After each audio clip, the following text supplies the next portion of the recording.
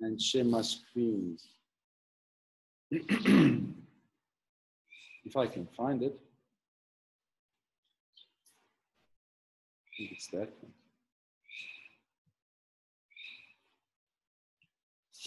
And I'm continuing from last week where we spoke about marriage and especially the role of the husband and the role of the wife and what it means. And still today, after so many years, it's still a mystery. Where's my wife? She's not there. She's here. It's still a mystery. But let's continue and read together from, I'm going to read the whole portion so that we have the full picture and the idea. But I want to focus this morning specifically on family, not just the husband and wife, but family. So let's read from verse 22. And it says, "Wives, submit to your husbands as to the Lord, for the husband is the head of the wife, even as Christ is head of the church, his body, and is himself its Savior.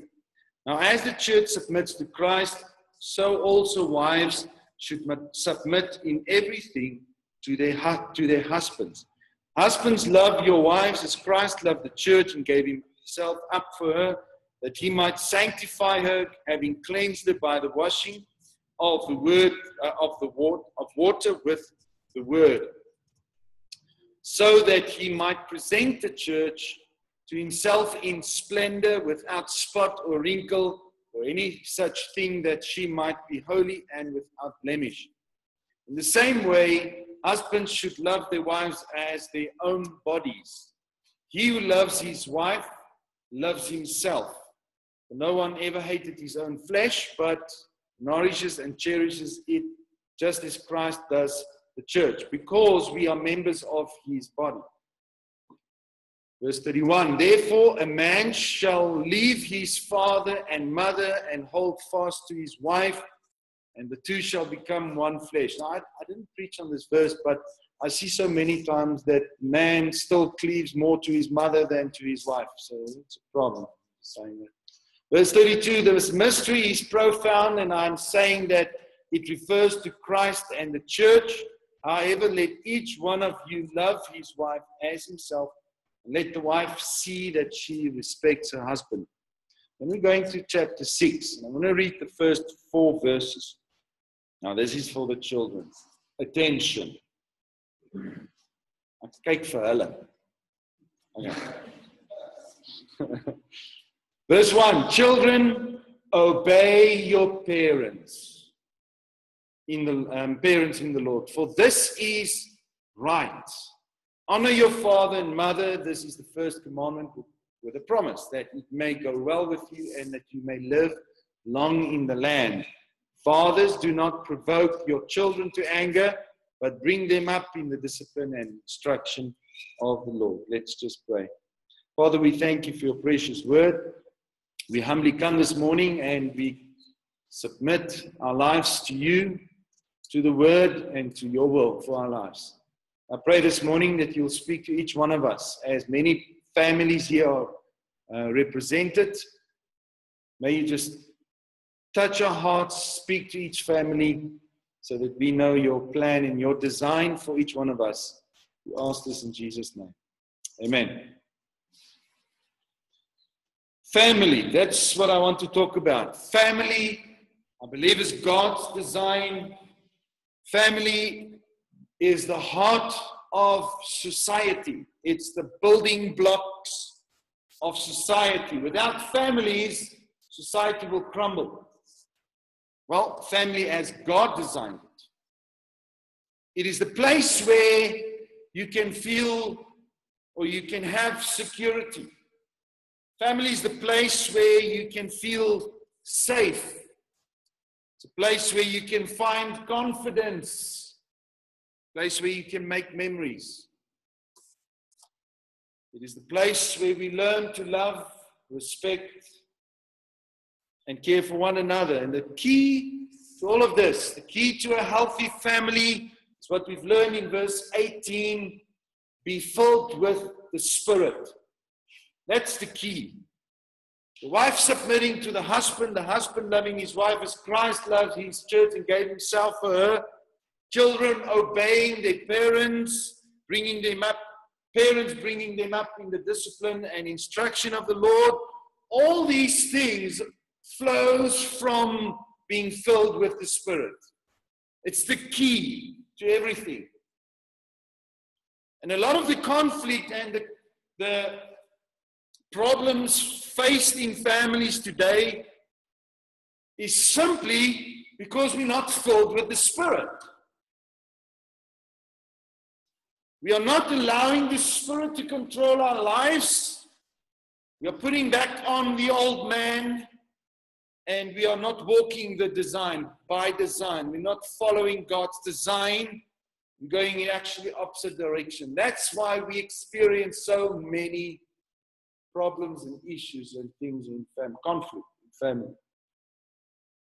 Now I'll limit it down to your close family. Father, mother, children, okay? Not talking about those crazy family you also have, okay? We all have crazy family. You can just speak to anyone and their family is always worse than yours, okay? It's always like that. But through the years and doing counseling and especially marital counseling, family counseling, I've done that also many times. I've come to the conclusion that the majority of our problems boils down to this. If we're not filled with the Spirit, it boils down to one thing, and that is self. Self. I, me, and myself. I do it my way. Families where this problem is addressed, this is actually a sin. And how, in the family, as God designed it, that's where we learn to deny self, sometimes forced to deny self. That's where we learn to put others' interest above our own interest. That's where we learn to live together, to love together, to get along together. And without family, as God intended it to be, society will fall apart. There will be no morality. There will be no security, no stability, no caring for others, but that's just individualism, selfism, people just looking after their own interests. But God intended and designed family to put different people into one spot. And we need, and as I always say when I do premarital counseling, in marriage, God puts complete two different people together so that we can learn this dance. And we step on one another's toes a lot, but we need to learn to dance. Show me family members that are Spirit-filled. Show me family members that obey the word of God, walk His design. I will show you a happy family.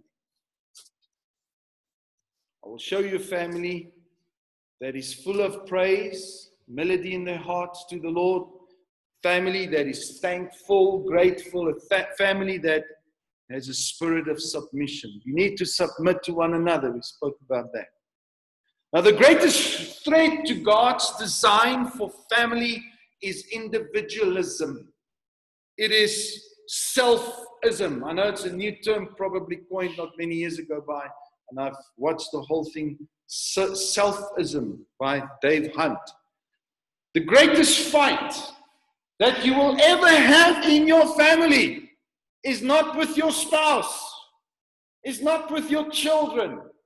The greatest fight you will ever have is with yourself. You are your greatest enemy. And the only way to defeat self and deny self and follow is to follow Christ, to count others more significant than yourself, to submit to one another, to follow God's design, to walk by God's design. That's how you overcome sin and the selfishness in your life. Now listen, it's not difficult to get along with someone who is full of praise and thanksgiving. It's not difficult to get along with someone who's always willing to put others above himself. There's only one way you can cultivate healthy and good relationships in your life with anyone, I would say. It's when you're filled with the Spirit of God, when you are walking by design. You're not fulfilling your own needs, but you're looking to fulfill the other's needs. The only way. It's the only way how healthy relationships work. Now, naturally, we don't do it that way. Naturally, we're full of complaint and murmur and ons kla. Naturally, we want to go to have our own way.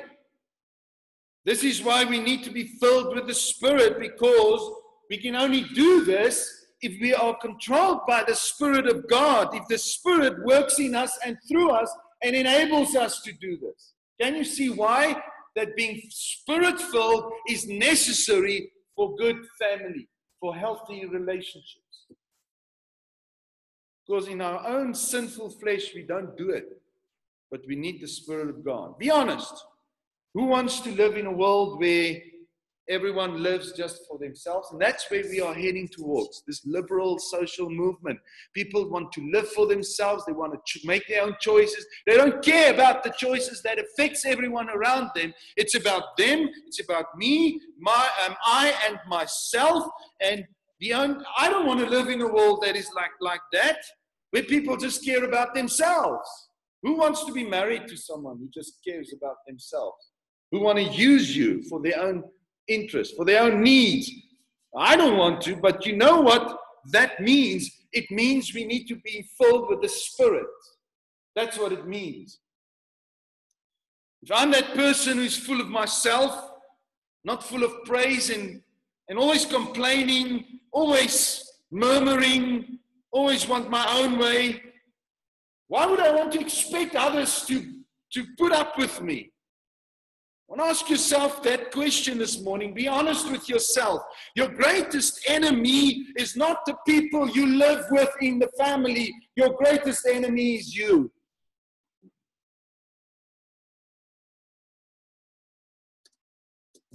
I want to see the reaction. I'm watching you.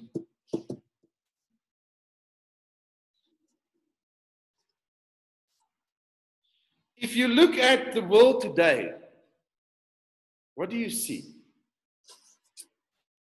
In fact, I don't have a scripture on here. Paul says, and I think it's in Timothy 3, not sure. The last days, people will be lovers of themselves. People are self-centered. If I look at the world, relationships are built on performance. And I speak a lot about that in premarital counseling, a performance-based relationship that says, I will stay with you as long as you give me what I want, as long as you perform, as long as you fulfill my needs, as long as you don't irritate me too much. The greatest disease of 2022 is not COVID-19, it is selfism. That's the greatest disease. Individualism. I want my rights. Children want their rights. You all hear it all over the place. Children have rights. Sorry, mate. I pick no billet. But if you live under my roof, you have no rights.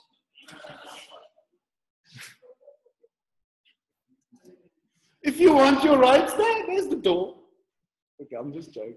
But really, we live in a world where self has become such a disease.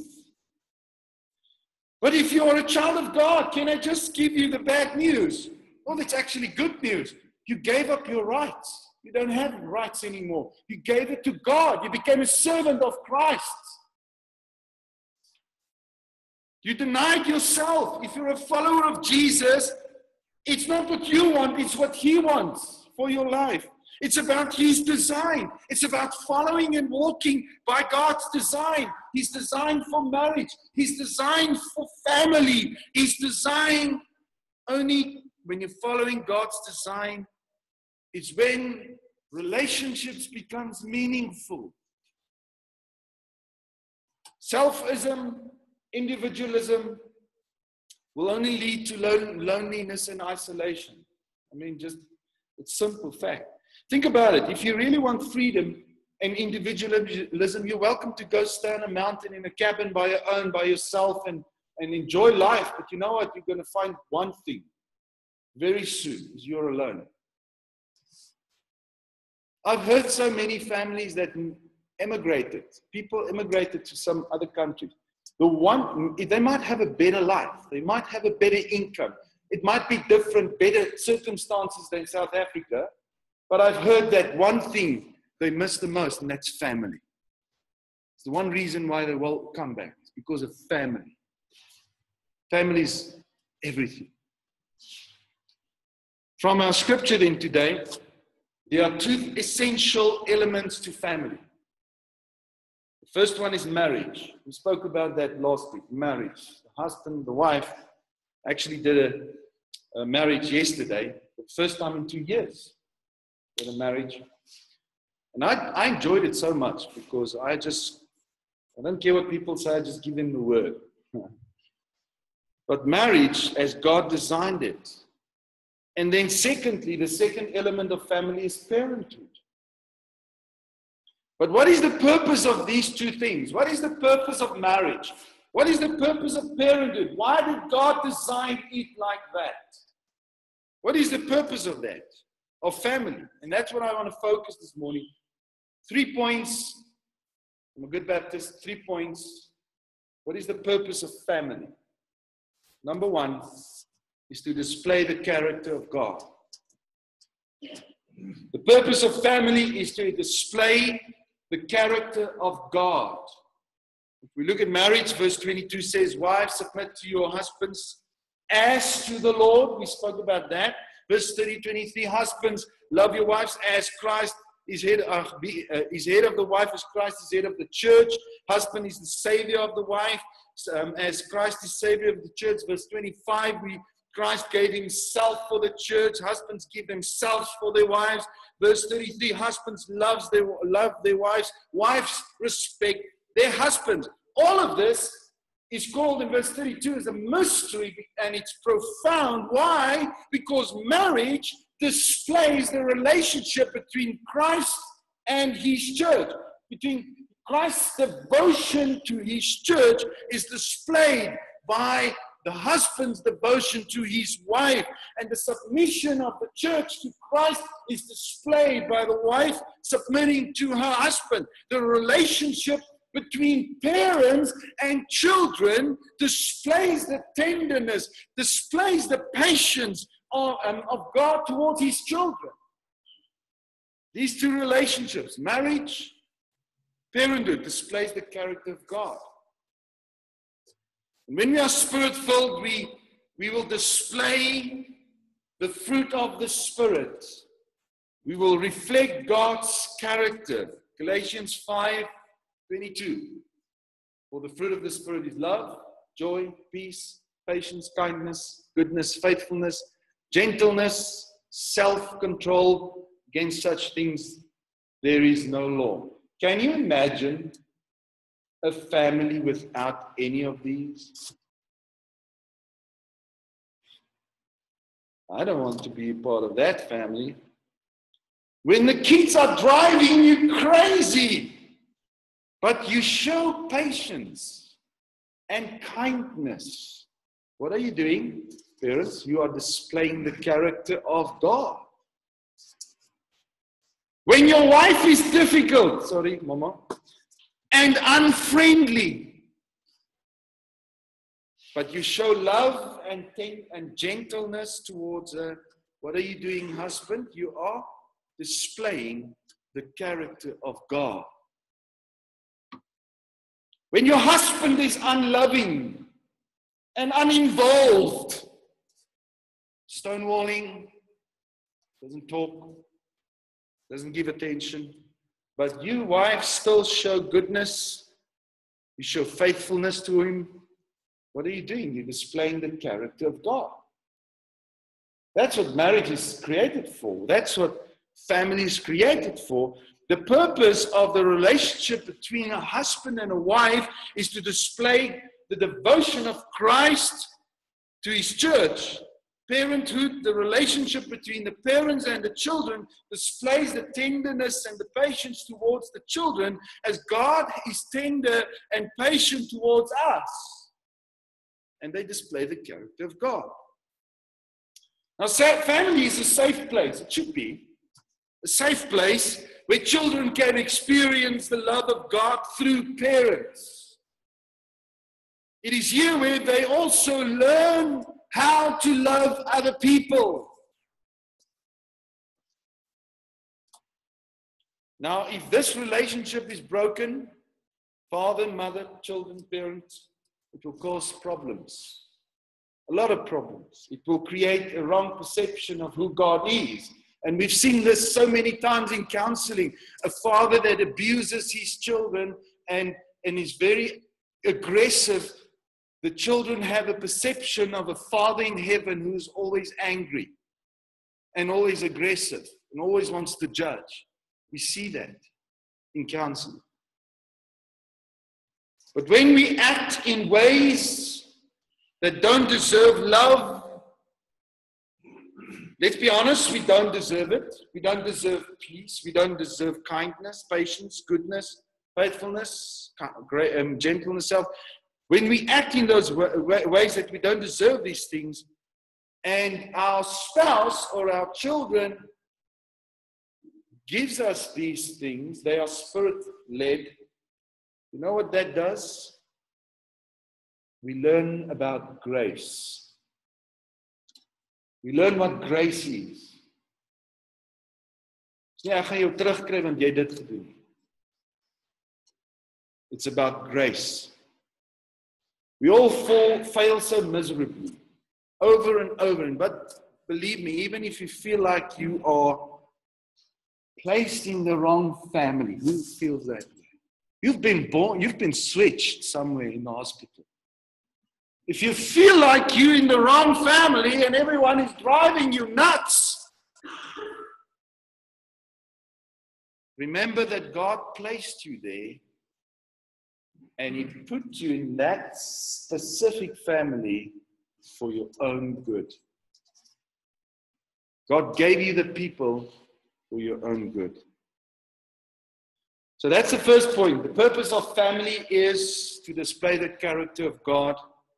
Secondly, the purpose of family is to glorify God. To glorify God. I want to take you to Malachi. Chapter 2. Should be there on this. Malachi chapter 2 verse 13 says, and this second thing you do, you cover the Lord's altar with tears, with weeping and groaning, because He no longer regards the offering or accepts it with favor from your hand. But you say, why does He not? I don't want to go into much detail, but why does God not accept your offering? Because the Lord has witnessed between you and the wife of your youth, to whom you have been faithless, though she is your companion and your wife by covenant. Now I preach on every marriage, that marriage is a covenant. It's a covenant. Now, when he talks about faithless, it's not talking about the husband walking around. It's not talking about that. He's talking about a husband not fulfilling his role as the husband. He's faithless. Verse 15, did He not make them one with a portion of the Spirit in their union? And what was the one God seeking? Why did God seek one? Why did God seek marriage? Godly offspring. So guard yourselves in your spirit, and let none of you be faithless to the wife of your youth. For the man who does not love his wife but divorces her, says the Lord, the God of Israel covers his garment with violence, says the Lord of hosts. So guard yourselves in your spirit and do not be faithless. Now, I want to just point out from this text, according to this text, why did God create marriage? Why did He make man, woman, 1 + 1 = 1. Waar's James Murray? Hoe werk dit? Hy's nie hier. 1 plus 1 is 1. Why did God make man one with a portion of his spirit in the union? For the reason, verse 15 says, and that, what was the one God seeking? A godly offspring. Godly offspring. So the purpose of marriage is to have a godly offspring. The purpose of family. You see, family is the place that God designed where you learn to live godly lives. That's the place where you learn. It is the place where you learn to glorify God with your life and live for Him. God brings a man and a woman together in flesh and spirit so that they may have children that love the Lord and seek to glorify Him. Yes, glorifying God is the purpose of every individual, of every person. God created us for His glory. That's our vision, one of the first one. Our vision is upwards so that our lives glorify God. Yes, God made us this way, but where do we learn this? Where do we cultivate a life that glorifies God? Where does this all happen? Family. Yes, you can go to church. You can send your kids to Sunday school and to youth groups to learn about God and learn how to live and serve Him. It's all good, but God's design is that all of this should take place in the home. We've seen over the years so many times where parents would just drop off their kids at Sunday school and they go home because they want to see probably their conscience, they want to silence their conscience. They've done their part. I've seen it 22 years of ministry. I've seen it over and over happen. But where does the training, godly training happen? It happens in the home. It happens in the home. It is there, but God's design is that we will learn to love one another as God loves us. It is there that parents should model that example for their children, how to live for God. Lives that glorify Him. Now, one of the reasons, and I'm just speculating, but I do think I'm right. One of the reasons why many children leave the church and leave Christianity when they leave the home is because they grew up in a home where the parents were only Sunday Christians. I call them submarine Christians. Have you heard about them? They come up Sunday, they go down Monday. And then you see only them again on Sunday. And unfortunately, I think that's the reason why so many children that grew up in a Christian home will leave Christianity and the church because their parents were different on a Sunday, but on Monday they're completely different. And they saw the hypocrisy and they saw what's going on. They say, no, this is fake.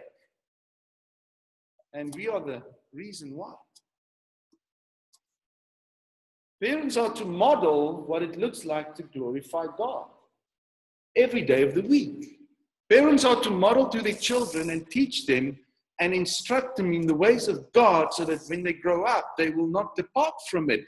Children are to see their parents worshiping God, praying together, and glorifying God together. So the first purpose of family is to display God's character. The second is to glorify God. The third, there's probably many purposes, but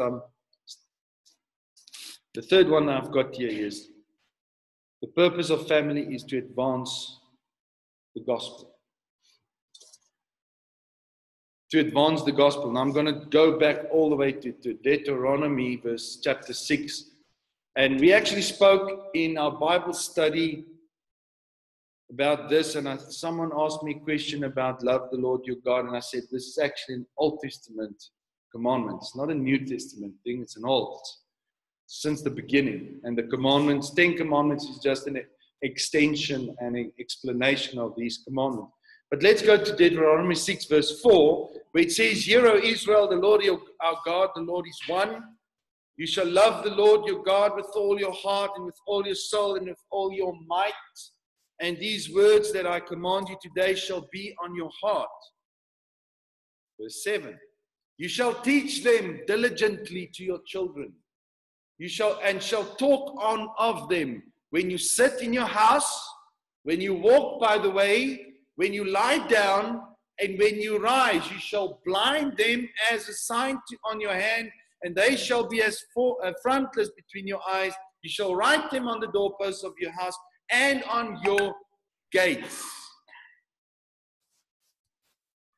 Here God clearly,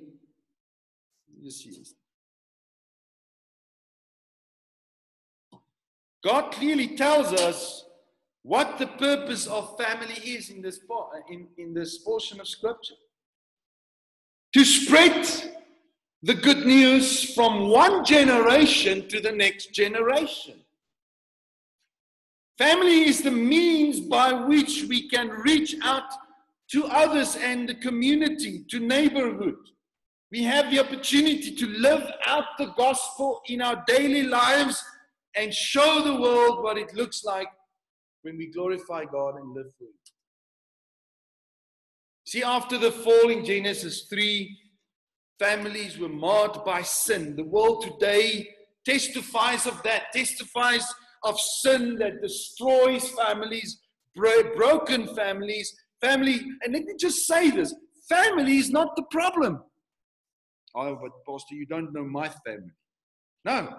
Family is not the problem. Sin is the problem.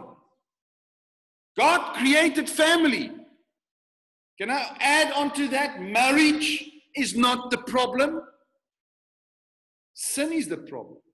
God created marriage. He made marriage as a holy union between two people. But we love to blame the marriage. It's a third party. We love to blame family and other people, but we never look to self as the problem. After the fall, we see this. We see in the world, we live in a world that families are destroyed. Sin is the problem. Sin disfigured the design of God for family. But God changes families and they become a place where restoration can take place and where His name is glorified. Families can be one of the most effective instruments in God's hand to win the world for Christ. It's through families that we show the world what it means to live for God and follow Him. As we love the Lord with all our heart, with mind and soul and strength, and we pass this on from one generation to the next, to our children, we will be a testimony to the world of what kind of life is possible if we live a life centered around Christ. We will show the world. You see, the presence of God has not come into your home to bless you. So that the presence of God is in our home so that we can bless the world. We must model Christ, His love, His forgiveness. Now think about this. We read in 1 Timothy 3 verse 2, we read about the elders, the church leaders that must be hospitable. Is that the right word? Hospitality. Must be hospitable. Hebrews 13 verse 2 says that we must show hospitality to strangers. Romans 12:13 says we must contribute to the needs of the saints and seek to show hospitality. There's a word that pops up every time, hospitality. Okay? And that's actually a ministry. There's a ministry of hospitality. Did you know that in the Bible? Now, how do we do this? How do we show hospitality towards strangers, towards the saints, towards other people. How do we do this? We do this by opening our homes to others. Jesus and his disciples were dependent on people who opened their homes for them. Maria, Martha, their home was open for Jesus. The early church, where did they meet? Did they have church buildings? No, they met in homes. And in this way they reached the neighborhood, they reached the community. And family should be that place, should be that home where we can show hospitality to strangers, to saints, to our neighborhood, so that we can advance the gospel, so that we can bless others. Or are we so individualistic and so cut off from everyone? We just want to be in my little home. Where God made families to be an open door for the needs of others. Jesus, I said that. Also, family is not just a place, a home where we go to eat, sleep, and watch TV. No, still. Family is more than that. Family is where we go together to touch other people's lives. And it's not just where you live, your home. It's where you go as a family. Now, I've read the story. I want to share it with you before I close. Rodney Buchanan tells the story about one church family. They were eating out. And as the wife was in the habit of doing this, she said to the waitress, who had just delivered their food to the table, she said, "We're going to pray together now. Is there something that we can pray for you?" Have you done that before? Yes, we pray for our food, but have you done that? Is there something we can pray for you? So this girl, this waitress, was so stunned and said, "Does it look so bad?" She was referring to herself. "Can you see it on my face?" And she just became so emotional, walked away. And when she came back, she said, "This has been the worst day of my life. My grandfather died. Then I just found out my boyfriend was cheating on me the whole time we've been going together. And it's so wonderful to know that there are people still out there who cares." This is just a simple act of Christian love that you as a family can give to minister and bring someone closer to God. Family is created to glorify God, but also to advance the gospel. Now let's close. I want to ask you as church family, let's walk the design. Let's walk by design. Let's follow God's design for family. It's for your own good. It's for the health of your own family. Let's follow God's design for marriage and for parenthood. I don't care what the world outside they says, even if they censor me on YouTube and when I say it. But there's only one design, and it's God's design. Let's do that. God has a plan for family, but can I say it? God has a plan for your family. Do you believe that? God has a plan for your family. May our families display the character of God as we are spirit-filled. May God be glorified in our families. And may our family be a vehicle through which God can advance His kingdom through the gospel. I want to do something different this morning. I want to suggest that the families that are here represented today, some of you might be not alone. Yeah, I see. Well, sorry, Colleen, Donovan is online. But maybe join up with someone else who's also single. That our families just quickly come together. And let's just pray for our families. And pray this: God, may we display your character. May we glorify you.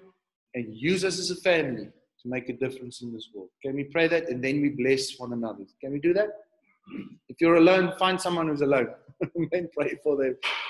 Quickly, 2 minutes.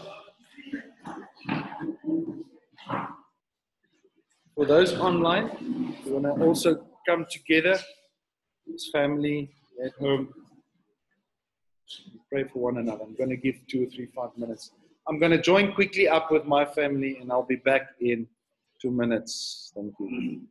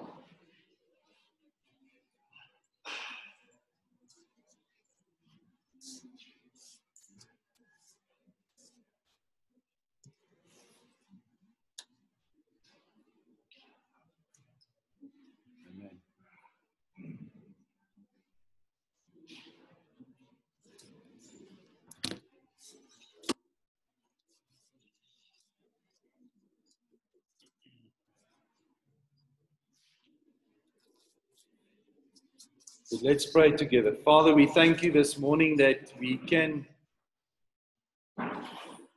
as a broken vessel, just put our lives into your hands. And Lord, we acknowledge that it's many times, so many times we make mistakes, and that we are actually fighting against ourselves when it comes to family. I pray this morning that you will restore broken families, that you will help us to heal broken hearts. Help us, Lord, to live lives that glorify you, display your character in our lives, and make a difference in the world. I pray that you'll bless each family represented. For those who are online, that you'll bless each family. We're so grateful that you've given us the people that we have to endure every day and have patience for and show tenderness. But Lord, it's all for our own good, so that we can understand the grace of God, so that we can learn to love one another as you love us, even though we are sinning and doing wrong things, but you still love us and you forgive us. And we're thankful for that in Jesus' name.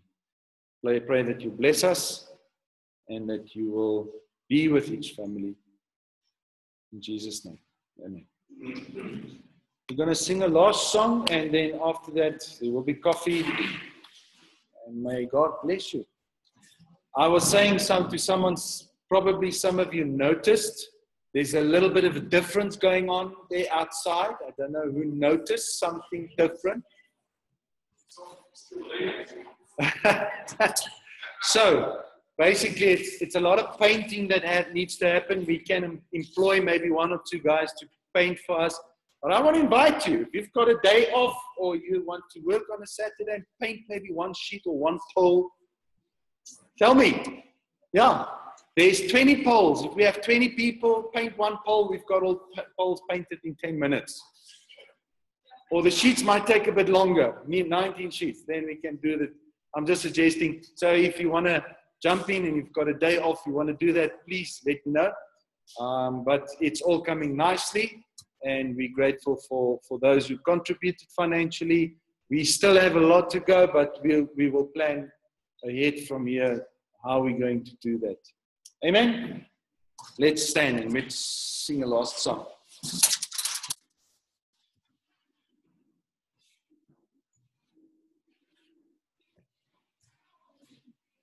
We're going to sing Shout Hosanna. That's Kayla's favorite song.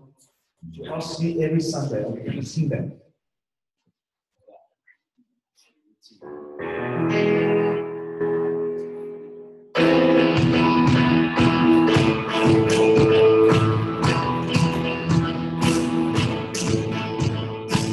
To the glory and light and praises, to the only giver of life.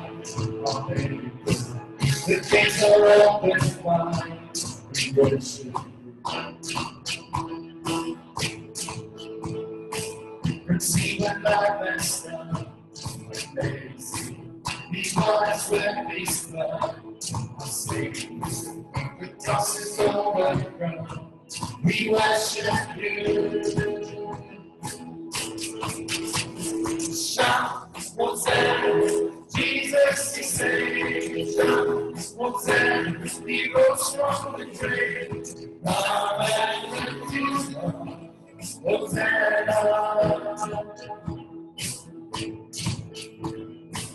Now let the lost be found. They should not hold me down. So let the saints cry out. We worship you, we worship you. Oh, shout, Hosanna, Jesus is saved. Shout, Hosanna, He rose from the grave. Hallelujah, Hosanna.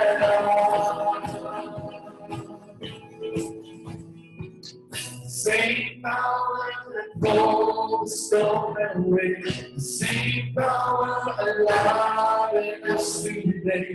King Jesus, we call upon your name, no other name.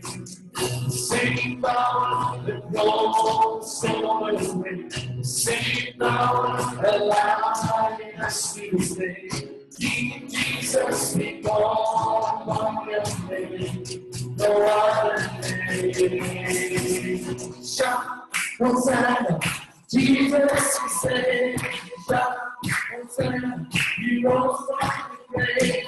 Melody, Hosanna, shout, Hosanna, Jesus is saved. Shout, Hosanna, He rose from the grave. Hosanna, Hosanna, Hosanna, Hosanna.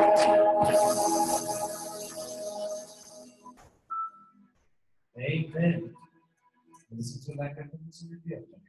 John, will you close for us? I don't know, they're going to hear it.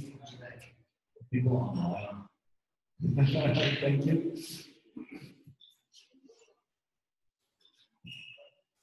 Father God, we thank you once again for your goodness. We thank you for your kindness. And we thank you also for your word. We learned a lot today once again. You challenged us.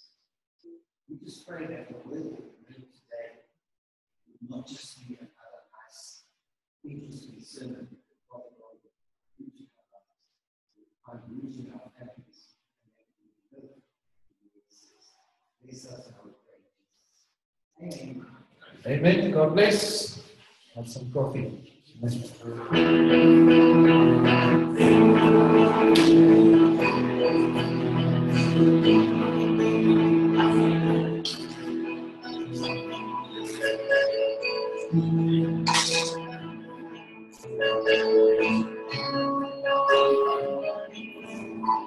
Thank you